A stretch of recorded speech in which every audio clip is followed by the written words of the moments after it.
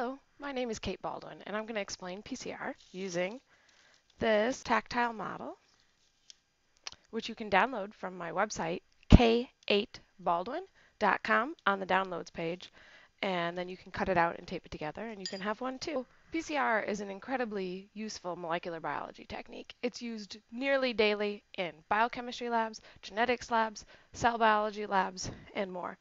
But you might have also heard of it in crime scene investigation because PCR is used to tell if the drop of blood found at the crime scene matches the suspect. It's also used in paternity tests, and there's many different variations on PCR, but I'm just going to explain the basic concept today. So PCR is able to take a small amount of starting material DNA and make many copies of the DNA. So it's kind of like a Xerox machine for DNA. And it's even better than that because you're able to make many copies of just the gene that you, the scientist, are interested in. So, for example, at a crime scene, you've got a drop of blood that would contain the entire genome of the murderer. So thousands and thousands of genes. You're really only interested in a couple of genes that have been established as markers for individual identity. So you can use PCR to make many, many millions of copies of just the gene that you are interested in, and then you can analyze it. So you're able to start with a minute amount of starting material, and at the end of PCR, you have enough material to actually work with and identify the murderer. So PCR stands for polymerase chain reaction. Polymerase is the name of the enzyme that does all the work in PCR, and chain reaction refers to how on each cycle you double the amount of material that you have. So like a geometric increase in the amount of product, like two rabbits on an island. It only takes a few generations to have thousands of rabbits on the island. Let's talk about the materials that we need to do PCR. So the first thing we need is template DNA. So this is the DNA that is the starting material. So this would be the drop of blood from the crime scene or the first piece of paper that you put in the Xerox machine that you're going to make a bunch of copies of. So this is a critical part of PCR. And in our paper model, we're showing the DNA double helix untwisted to make it flat, to make it easier to make a model of it. But imagine that it's twisted up, like kind of like that. And also imagine that it's much longer than it is. So if this were genomic DNA, it would be thousands and thousands and thousands of base pairs long. So it would be much longer in this direction and much longer in that direction. But you only want to cut out so much paper. So just use your imagination for that part. And so the DNA is made up of the two backbones, which are shown in green here. And then there's the base pairs. So A is always with T in the base pairs, and G is always with C in the base pairs. So there's our DNA. The second thing that we need for PCR are primers. So primers are provided by the scientist, and there are usually two different primers in each PCR reaction. They're both made of single-stranded DNA, but they have different sequence. So the scientist gets to choose the sequence of these primers, and they're ordered from a facility that would generate them chemically. And they are usually 20 bases long, not 4. But again, you only want to cut out so much paper, so use your imagination and pretend that the primers are 20 base pairs long. And it is the sequence that the scientist chooses for the primers that is going to determine which gene we make millions of copies of. So these are very important. The next thing we need for PCR are the actual building block material that DNA is made out of. So these are shown as little piece of paper beads, and they're called DNTPs, which is for deoxynucleotide triphosphates. And so there's C's, T's, okay, there's a G. The other thing we're going to need is the enzyme to actually do the work. So in our model, that's my hands. So this is the polymerase enzymes right here that are going to be in our PCR reaction. The other thing we need is a happy buffered environment that the enzyme can act in. So it's got to have a nice pH for the enzyme. It's got to have some magnesium ions. So I guess in our analogy, that's kind of like my living room. Now we are inside the microfuge tube that we're going to use for the PCR reaction. So we have our template DNA, we have our primers with the sequence designed to target our gene of interest, we have our DNTPs, and we have our polymerase enzymes.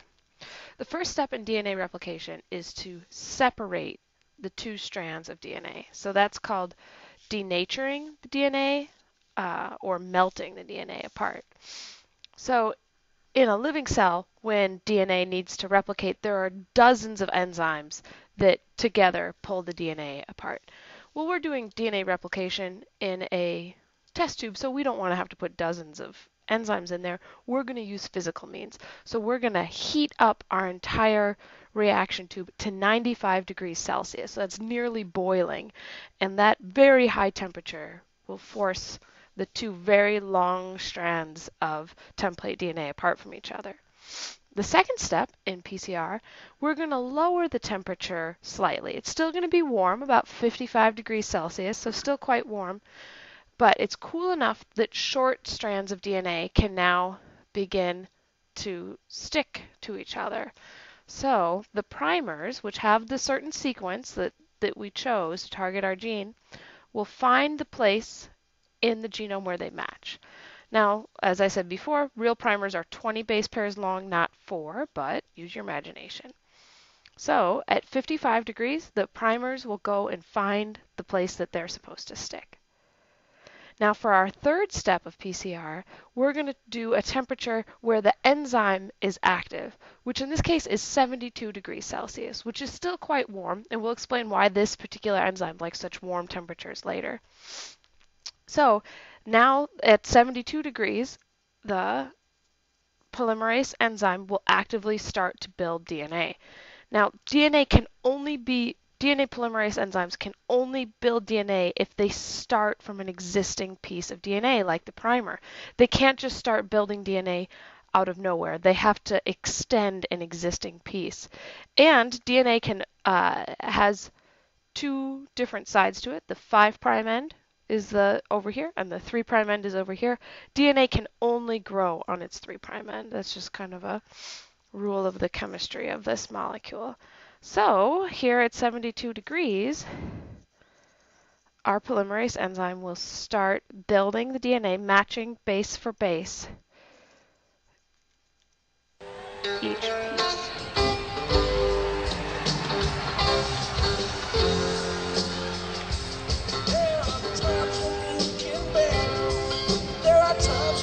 Must come. You can take a lot of credit, but you can't take it all. There are times when I get... We have just doubled the amount of DNA for this gene that we started with. We used to have just 2 single strands of it. Now we have 4 of them. So that completes the first cycle of the PCR reaction. So now we go for cycle 2. So once again, we heat up the temperature to 95 degrees, which will separate the DNA strands from each other.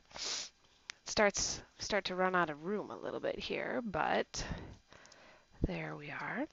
So again, now we're going to go down to 55 degrees again. So once more, these another set of primers, we put a lot in the reaction, another set of primers will come over and stick. But this time, not only can primers stick to the original template DNA, but they can also stick to our new DNA that we just made in cycle number 1.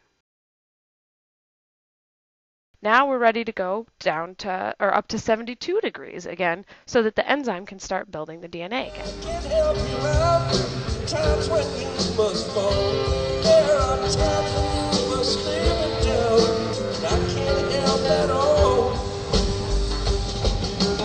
Big blue star, rise on the hill. Say no more, now just be still. All these trials soon be past. Look for something good today. Here we are now. We have completed our second round of PCR. So we now have 4 double-stranded copies of the gene whereas at the beginning we started out with just one. So each cycle it'll double. So 2, 4, 8, 16, 32, 64. After 30 cycles, you've got millions of copies. And eventually the length that will dominate the product will be a product that starts at where the primer 1 began and ends at where the primer 2 began.